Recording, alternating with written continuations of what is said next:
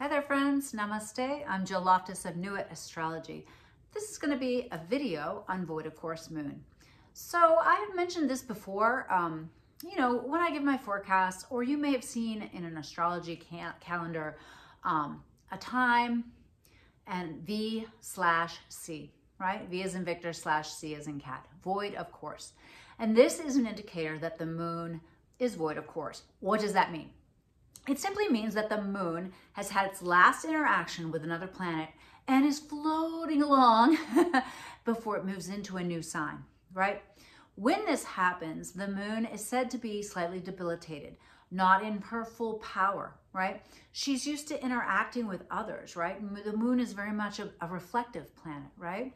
And so when it loses its interactions with others before it moves into the new sign, it's considered to be again, not as empowered. It tends to be a time where you lose traction. It tends to be floaty. It tends to be great for inspiration or meditation or, a walk, some creative writing, music, things like that. But as far as signing contracts or things that require dedicated thinking or initial actions on something, it is not recommended to do that when the moon is void of course. Now, I'm bringing this up because we have coming up several days of very extended moon voids. Sometimes it can be just, for a half hour, 20 minutes. Sometimes it can go on for 12 hours, right? And so it's important to know this. And I have a great little story. I've alluded to this in one of my previous videos that void of course moon is, for example, let's say if you're picking a wedding date, you want to make sure the moon is not void. You're starting, you're launching your business, right? You want to make sure the moon isn't void. Signing a contract. I used to own a yoga studio. And so we were having an extreme conflict with my landlord. What a story that is. But finally I was like, well, what do you want us to do? Move? And he was like, yes. Okay, great. So I had to re-sign a new contract, setting a date of our move, right? And so I headed down there to the lawyer. I was leaving the country the next day. I was in a big rush. I went down there, signed the contract, went on my way. And it wasn't till days later that I looked at the calendar and realized I had signed it during a moon void. So what happened was I signed that contract, right? And I had to be out, but I was unable to find another location before the contract expired.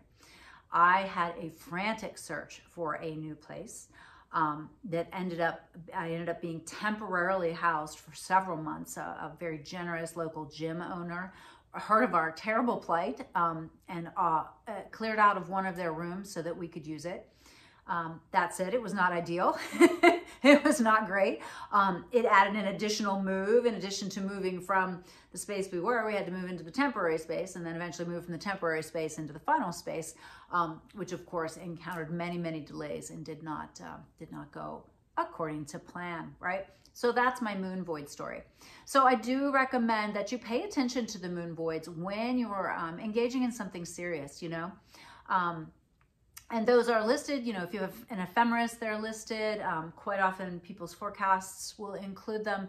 I try to include the long ones in especially my written blogs that I include on the website. So be sure to check that out. So now you know what a moon void is, and pay attention to the ones coming up end of March and April. There's some big long ones, and you wanna make sure you spend that energy appropriately and don't get stuck without a place for your business.